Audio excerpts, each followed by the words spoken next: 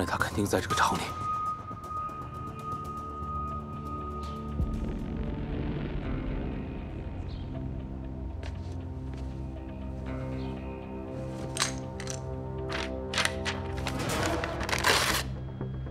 队长，走。是。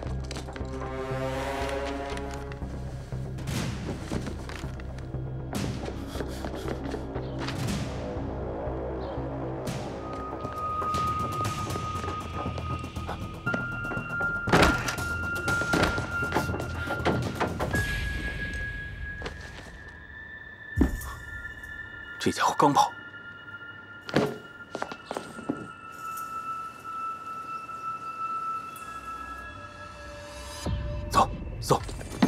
走，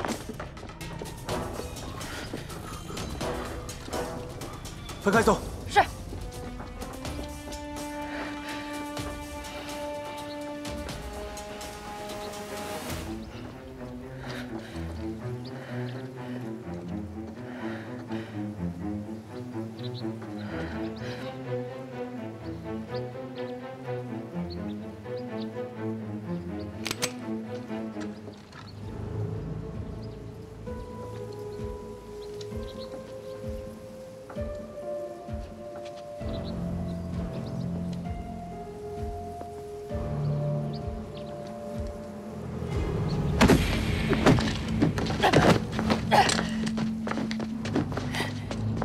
别跑！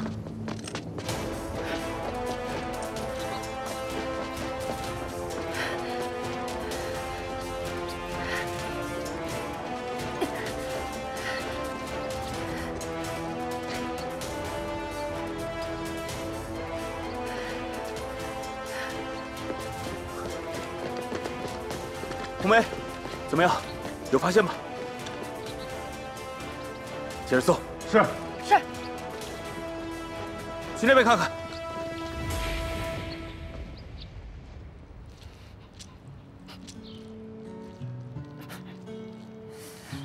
这砸的再重一点就要伤筋动骨了，这也太危险了。没事儿，出任务哪有不受伤的？还没事儿，你看的只是淤青，真消下去也得10天半个月的。要真留下病根儿，你哭都来不及。啊，行，以后我注意还不行吗？ 那你答应我了啊，以后多注意点啊。那，拿着这个，什么呀？啊，哪儿来的？哎，谁让你吃了？这是给你消淤青用的，熟鸡蛋可以让你快速消肿。啊，那这多浪费啊！啊，还有一个，香啊！好，来，把线顺出去。 对啊，你可够警惕的，能发现喇叭有问题。其实我也不知道他们怎么做到的，我只是觉得，在开关没开的情况下，不应该发出任何响声。哎，这是什么技术原理啊？这是利用纸盆式扬声器进行的反向窃听，扬声器和话筒的功能是可逆的，原理也是一样的。食物的左看不一样，所以二者对于声音的还原程度 还是有很大区别的，最关键的是要有一个拾音放大器。这样，咱们做个测试吧。测试？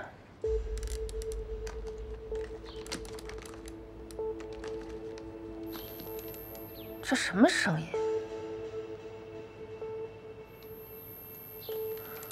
这样就行了吗？他们能听见吗？应该是差不多了。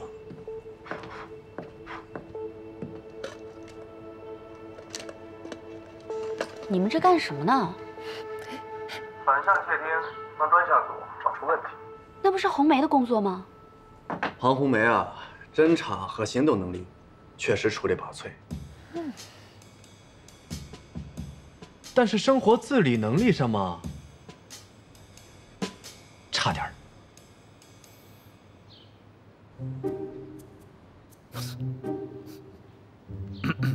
开始测试。 呼叫陈队长。呼叫陈队长。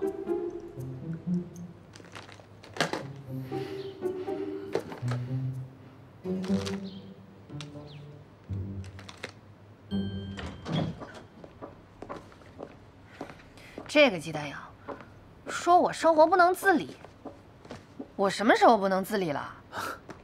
人家季丹阳可没这么说，即便说了，也不是那个意思。不是，你怎么还向着他呀？我跟你讲，这关乎到我们专项组的荣誉，知道吗？哎，人家说的可是你，你可别提到专项组啊。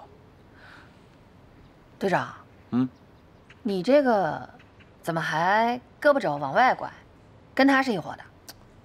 你也不能这么小气，毕竟人家季丹阳给我们提供了很多线索，而且人季丹阳也说了，说你这个破案能力啊非常强，而且非常有天赋，也该到你表现的时候了。你来给我分析分析，在我们这个厂里，谁有这个便利，能在广播线上做手脚？肯定还是内鬼啊！内鬼，哎呦，你还别说，这特务的字儿，他写的还挺漂亮。队长，你说有没有可能是贾周俊？毕竟书画不分家。想到一块了。报告，队长。啊，有什么收获？队长又拉了一遍网，没发现特务，又让他们在眼皮子底下跑了。那个楼里一半住的都是咱厂的职工，特务窃听的那个房子是前任保卫科刘科长的。自从他调到省城之后，房子一直空着。要不要调查？刘科长离开泸门快1年了，1年前的水滴工程还没确定在泸门，应该不是他。现在谁管线路，后勤谁负责，这件事情必须得查清楚。同志们，至今发生的种种事情，更加证明了我们厂内有隐藏特务，一定要把他挖出来。是。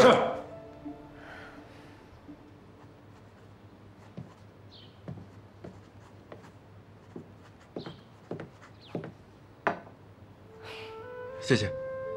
你可真行，让我瞎编，当时我都懵了，完全不知道说什么好。好好的一场会，全被咱俩给搅和了。你知道吗？今天还好有你解围，不然啊，我就露馅了。你别说，你今天还真是上了一堂特别生动的基础物理课，还没收他们学费呢。你就这么信任我？万一我也接不下去怎么办？那就把这字条接着传给楚工呗。可以啊，天天跟专项组的同志在一起，都学会临危不乱了。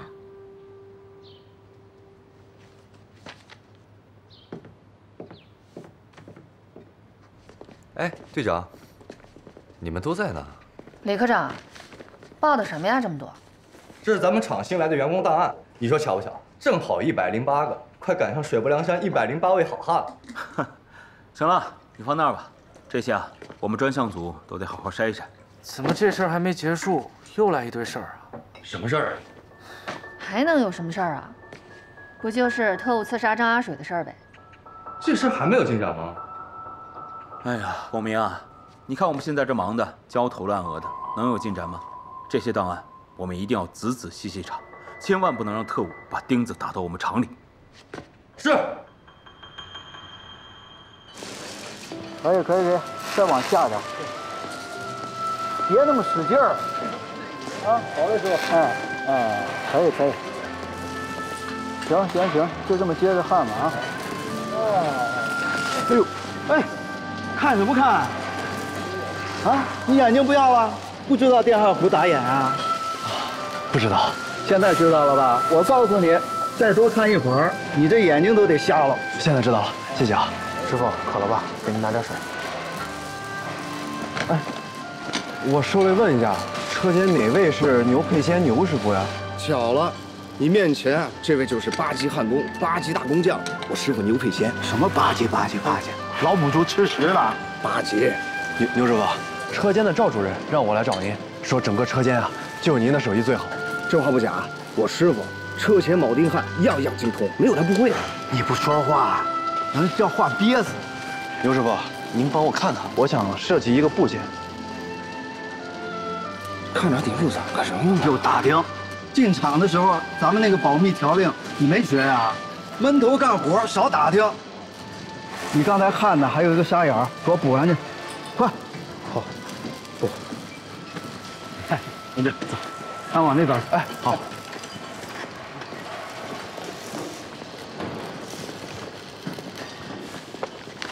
哎，我看看。这图纸是你设计的？啊，对。您看设计的行吗？这图纸画的好啊，小伙子，你将来肯定得是个专家，是吧？我呀，在大连造船厂干了一辈子，你这图纸我打眼一看就知道，这是飞机上的暖壶，高水平呐！牛师傅，您太客气了。您看看这能做吗？哎呀，厂子里派我们来，不就是解决问题的吗？你这个图纸啊，给我1个月时间，我一定给你弄出个像模像样的来。1个月啊？能再快点吗？你想多快？明天肯定是不行了。哎呀，就你这个图啊，怎么也得10天半个月的。行，那就麻烦您了，牛师傅。我这图纸啊，如果做的哪个地方有不对的，您就跟我说，咱们一起改进改进。挺好的。半个月，真的行？小伙子，我姓牛可不吹牛，给我半个月时间，我一定给你弄出来。行，那也太麻烦您了。小伙子，你叫什么名儿？我姓季，叫季丹阳。我这话搁这儿了，将来你肯定得是个专家。行，承蒙季爷。东升啊，现在情况就是这么个情况，你帮我想想辙啊。我看看啊。我不管啊，你必须得帮我想办法。行，这个事情我想想看。啊。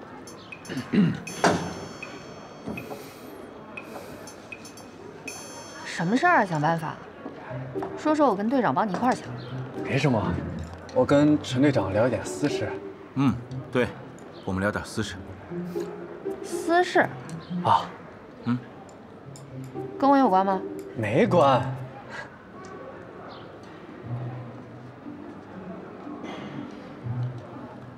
真的？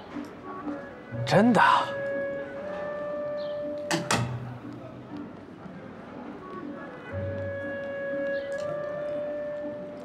贺喜文都告诉你了，我用他告诉我吗？我是干什么的呀？拿出来。你别生气啊。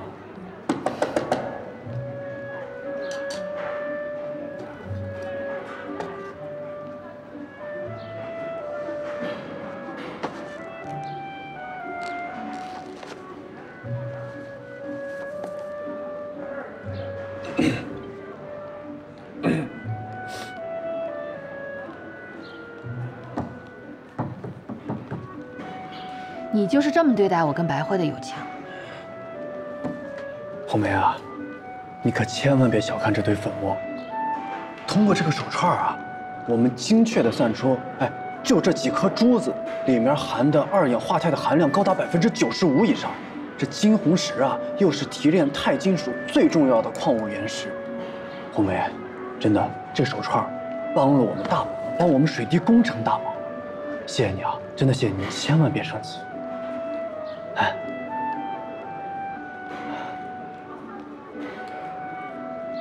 你看看他都这么说了，我能说什么呀？哎呀，季丹阳同志，我早就知道这个手串跟钛金属有关，对水滴工程非常重要。那能做点贡献，我不高兴吗？我高兴啊，我肯定高兴啊，是不是？真的？我生气的是什么？这个事情，为什么你跟一个局外人先说，你不问问我？红梅啊，我怎么成了一个局外人啊？这件事严格意义上来说，这是我们3个人的事情。手串这件事情上，你就是局外人。红梅，你放心，早晚有一天，我一定会还给你一串一模一样的金红石手串。丹阳，没必要较这个真儿。有必要，你的手串，我的手串。行，季丹阳同志，既然你这话已经说出来了，说出去的话就像泼出去的水，我等着这一天，一言为定。好。我说到做到。慢点，慢点。你看他这轻快的步伐都快飞起来了，我就知道这段时间呀，压抑他压抑的太久了。红梅，这手串呢碎都碎了，你还让他做串新的干嘛？我说东升同志，你有时候这脑子真是跟不上。你想想，如果他给我拿了一串金红石手串，说明什么？说明他找到太空石了。这不好事吗？那也没必要这样。你了解他，我了解他呀。只要他心里还装着这个事儿，他就一定会尽全力去寻找太矿石。这几天不见，红梅同志成熟了。你不知道的事儿还多着呢。队长，队长，红梅，坐下说。咱们广州的同志来消息了，他们对这个碾头头的身份进行了查明。他这个人啊，经常往返于龙门和广州之间，是做采购生意的。采购？采购什么？主要是辣椒。辣椒？这广东人也喜欢吃辣椒？咱们队的乘务员同志啊，对他的行李也进行了搜查，但并没有发现什么异常。跑得这么频繁，一定有问题。你特务之间交流用的是电台，物品上必须得通过人，所以这就是个线索。我想这个碾头头肯定还会再来泸门，丁姐，你要盯紧点。是。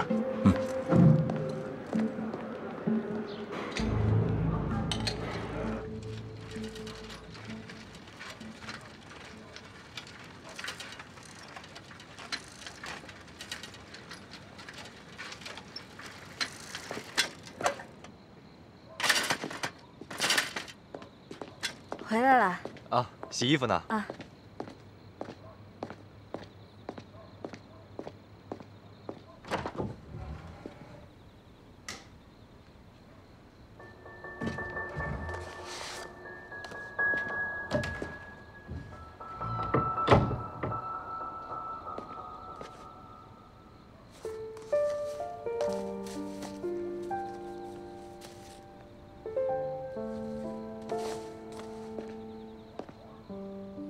光明，你过得好吗？我在香港很好。每次香港下雨的时候，我就会格外想你。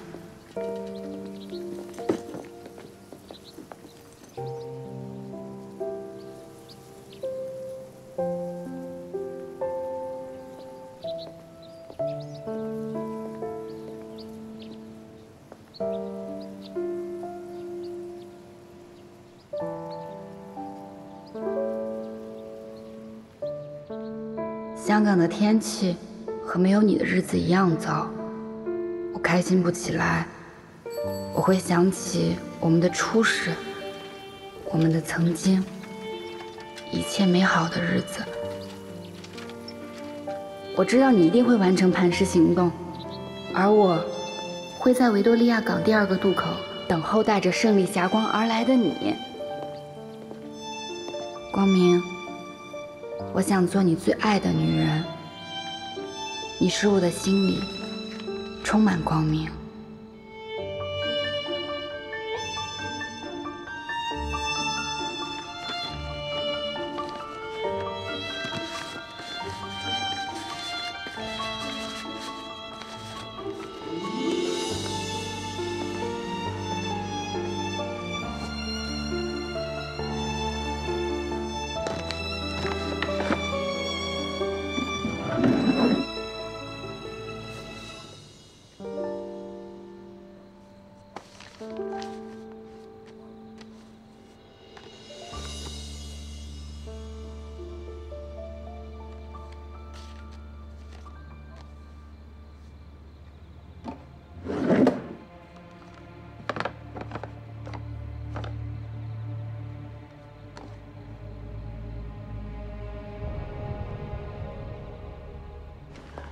白慧，你电话。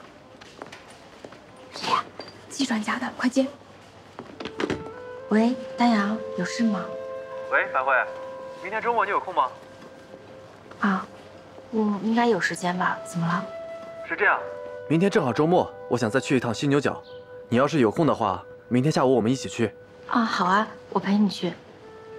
这次啊，我保证一定不会被落下。那我们说好了，明天下午1点半，厂里一起出发。啊，好，那明天见。再见。季专家约你出去玩啊？他让我陪他去东山找石头。哦。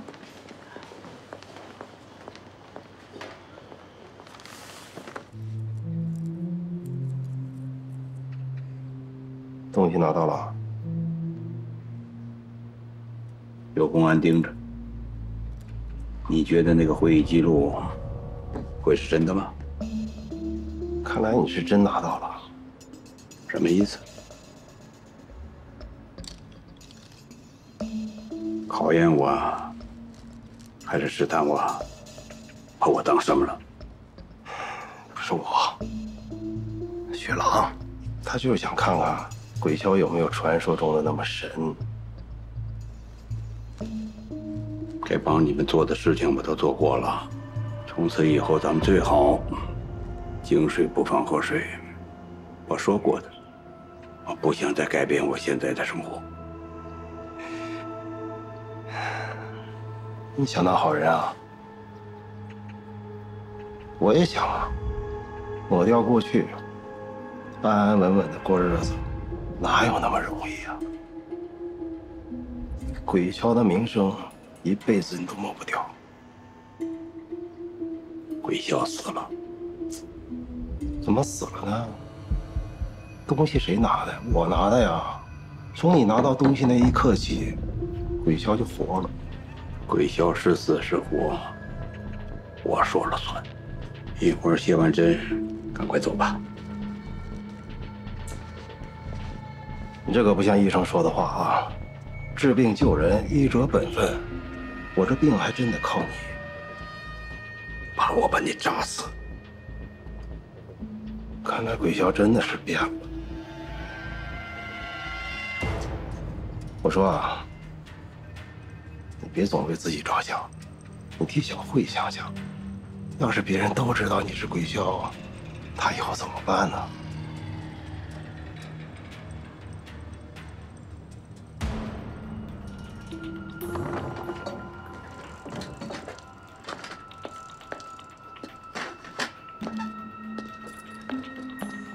爸。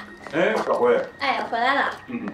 赖师傅好。哎，下班了，小慧。哎，对了，爸，我跟你说一声，我明天下午要去趟东山，大阳说想让我陪他去犀牛角再找青黄石。星期天也不休息啊？爬山嘛，就当锻炼身体了。好。赖叔，我先上去了啊。哎。犀牛角那地方我熟。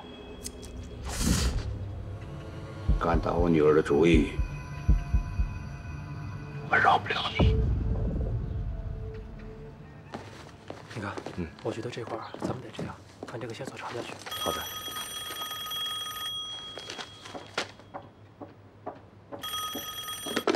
喂，哎，老师。哦，好，我马上过去。哎。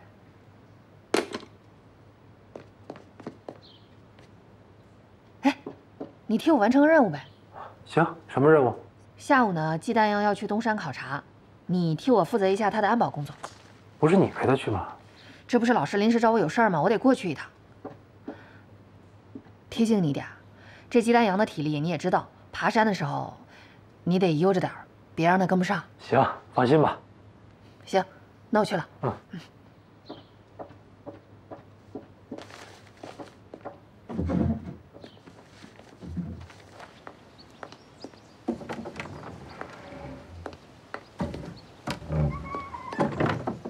爸，我走了。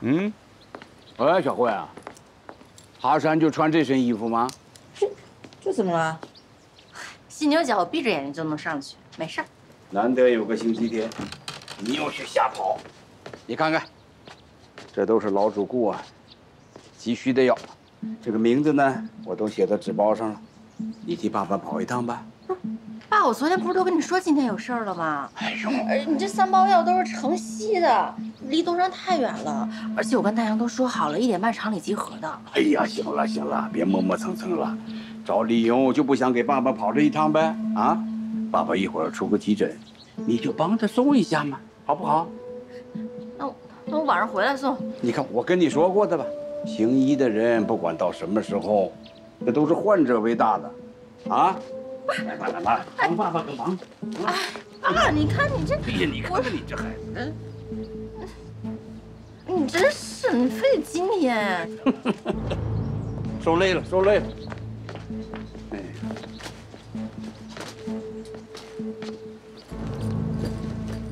注意安全。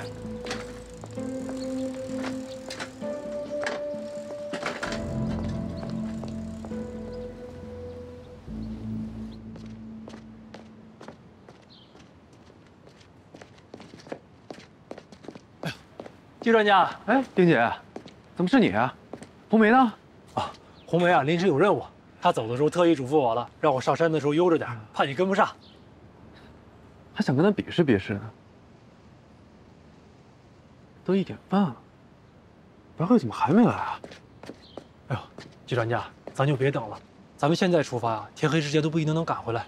安全起见，咱们还是现在出发吧。啊，是，找监控室重要不？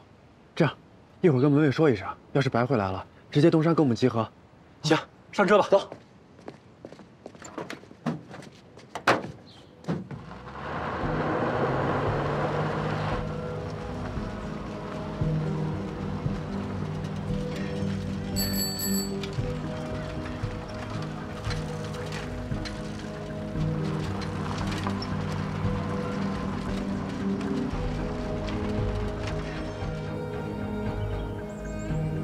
季专家，这东山真能找到金红石吗？能不能找到，就看我们功夫下的深不深了。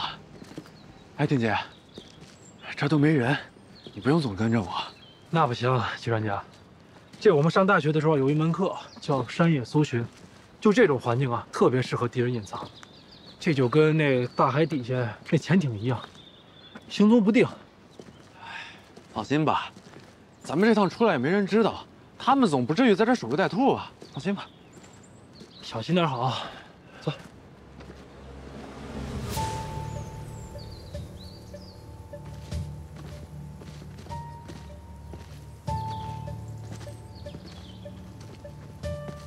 快到了吧？快到了，前面就是。徐专家小心！在这别动。怎么了？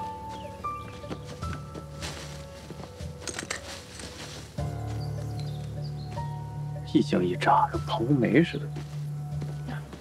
小心无大错嘛。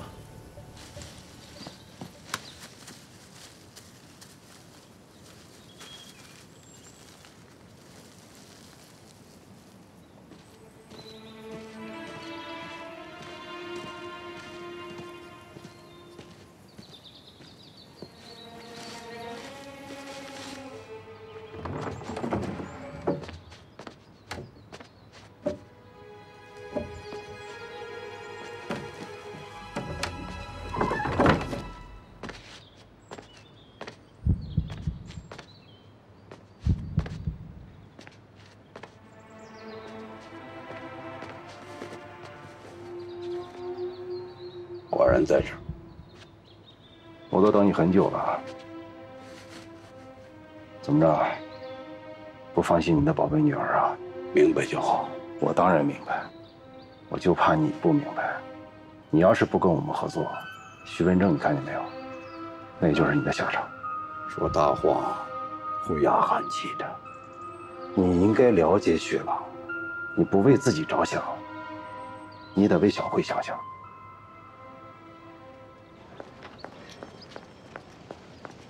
傅伯，啊，小慧来了。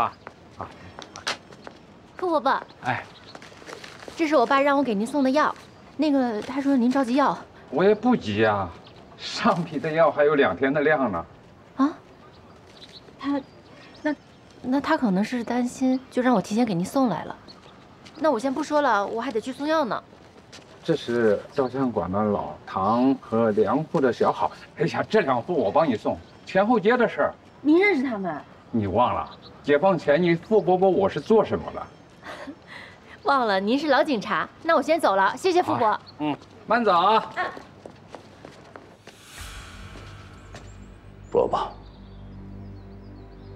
雪狼干嘛非要拉我出山啊？因为你是鬼枭啊。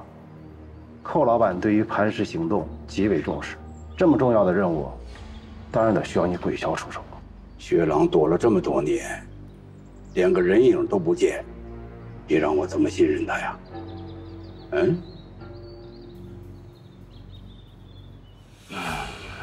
行啊，想拉我出山也可以，除非他亲自来找我。你，还不够格。看来是同意跟我们合作了。不同意还能怎么办呢？这就对了，终于上道了。说吧，怎么见到雪狼？你现在连一件值得雪狼信任的事情都没做，他怎么可能见你？那我怎么能让他信任我呢？专家来了。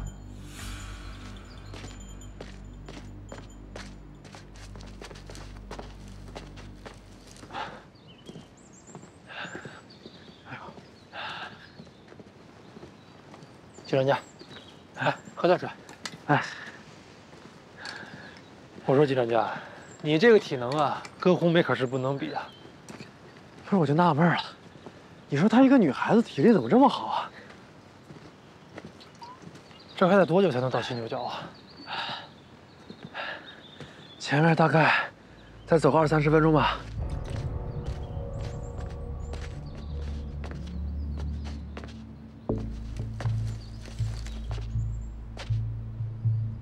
这是个什么地儿？关帝庙。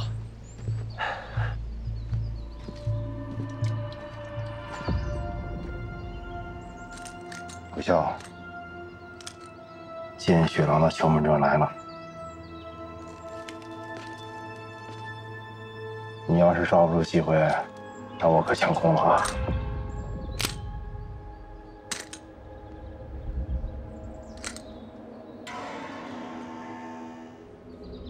周围一定还有公安，保护他。你要是放过他，雪狼可就放不过你了。别用这么低级的手段，啊！做事情要不露声色，给自己留条后路吧。行啊，那我今天就见识一下贵校的手段。什么叫高级？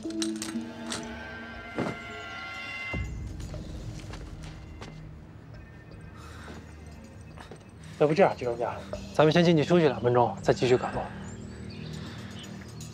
也行，反正有点时间，先歇会儿。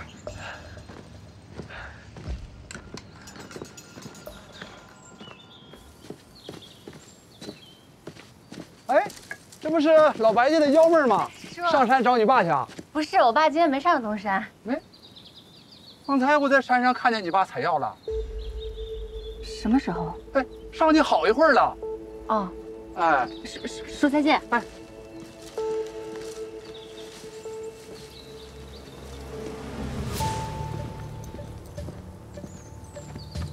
哎，这块金红石。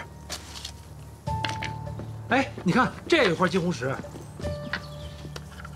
要是有一大片才好呢，再找找。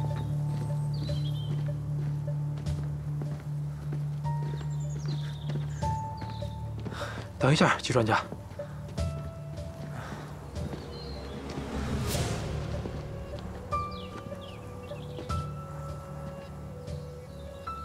哎，丁姐，你看那边，那个有点像西红柿。哎，那个好像也是。不行，我得下去一趟。哎。这太高了，太危险了，也就10来米，没事儿。这样，季专家，我先下去看看。你怎么下去啊？你从哪儿下呀？季专家，这边有藤蔓，这样，你在下边等着我，我先下去探一探路啊。行，你小心点啊。嗯。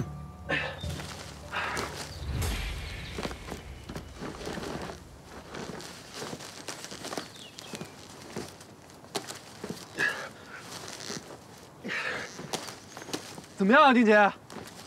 我还好，小心点啊！你小心点啊！怎么样了，丁姐？我没事，我再下去探探。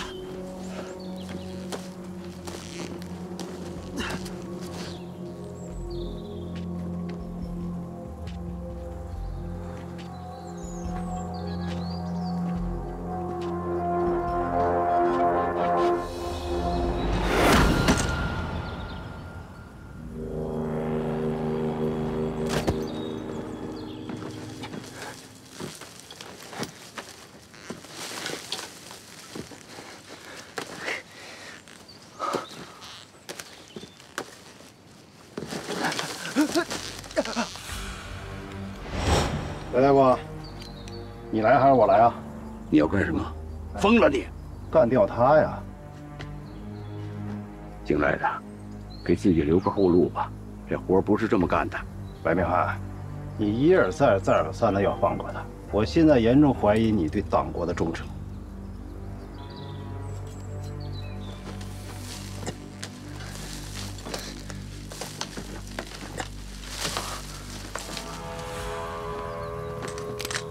站住！回来干正事儿。姓赖的，要杀了我吗？来呀！现在寇老板严重怀疑你对党国的忠诚，干了这票，关系到你跟小慧今后的日子。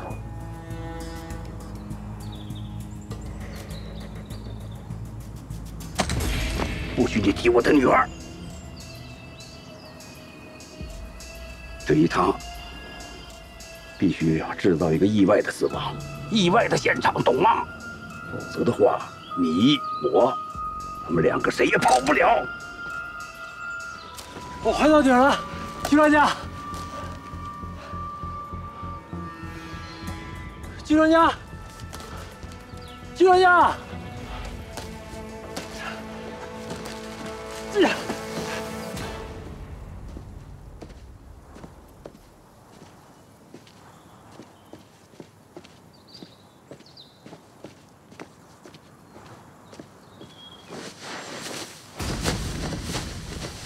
陆爸，你这后路留的有点意思啊，活干得漂亮。我代表雪狼，欢迎鬼骁归队。你代表不了雪狼，回去告诉雪狼，他让我干的事儿，我给他干了。你放心，话我一定带到。我相信雪狼很快就会见你的。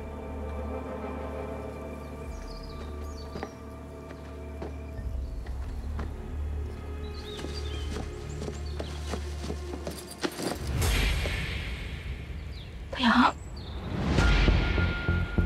大洋，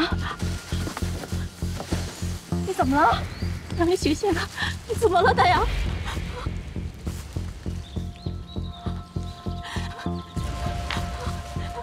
大洋，你别吓我，大洋！大洋，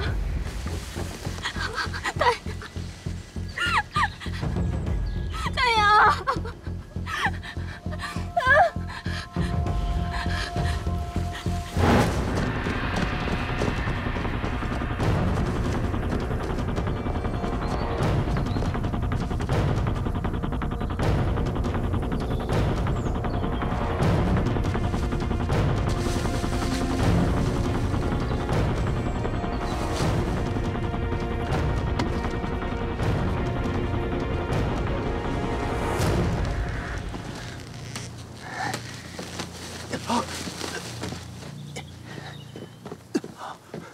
徐专家，徐专家，徐专家，季丹阳，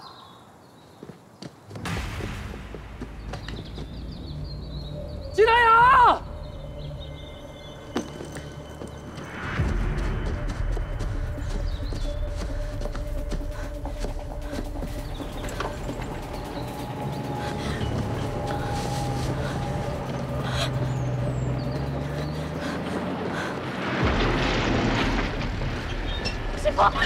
师傅，求求你帮我救一个人，一个人从身上掉下来了。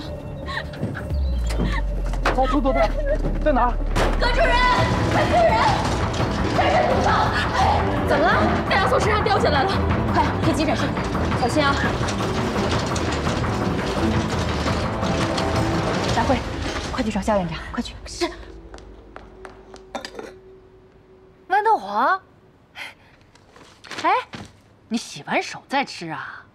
到现在还不拘小节的，将来怎么嫁人啊？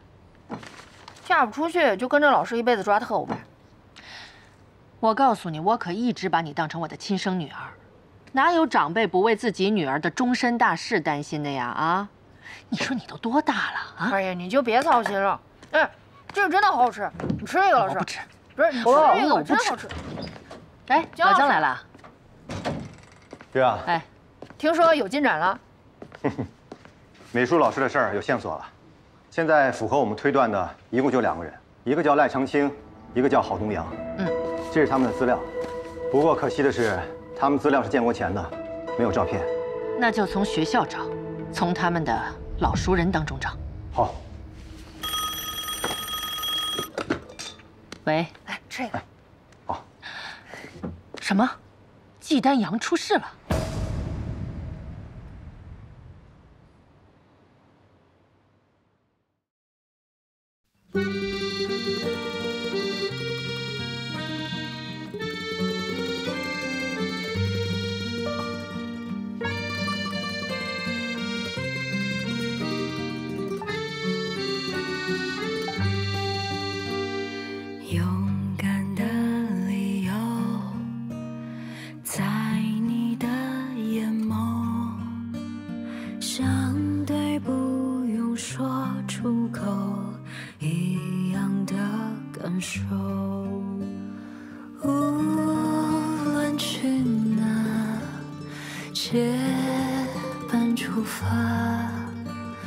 执着以沉默表达，